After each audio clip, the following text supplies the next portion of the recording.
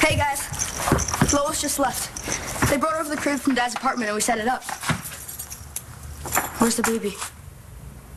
With her dad. I had to let her go. It's not fair. You're right. Skylar's her dad. Don't defend him. He's alive. Right, Dad? Let's just focus on the positive, okay? Sierra Rose came through her surgery. She's doing great. And she will be home with us before you know it. When? It may take a while. Should have gave that lady my email address. What lady? Some nurse's aide at the hospital. She took pictures of me and Sierra. I miss my... Well, I'm going to check with the hospital and find that nurse's aide who took Sierra Rose's picture.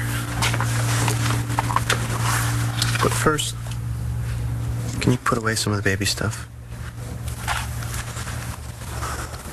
Come on it.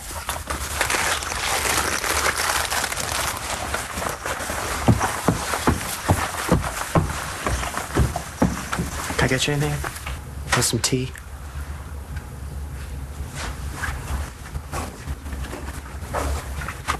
Gigi. You had every right to say I told you so. And you didn't. I would never say that. Besides, how many times did you warn me about Stacy and Kim, please? I guess we're just a pair of dummies. Yeah, we're a pair. This is your loss, too. You thought you had a daughter coming. The way they all lied to you. You must be furious. But here you are, taking care of me. Who's gonna take care of you? Why don't you get some rest? I'll be okay. See you, Shane! Let me know what Eli comes up with. If anything. Come on. Put you on the stand, you're the world's best mother. And you better not put Shane up there. What are you talking about? He's crazy about you. Anyway, the legal stuff is really between Skylar and me. You don't have to get into it. My son wants a little sister.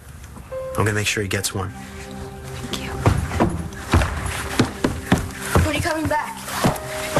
So soon you won't even miss me. I always miss you.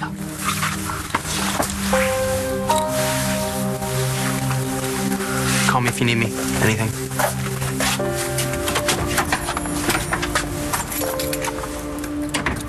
So what's up with you and Dad? You know,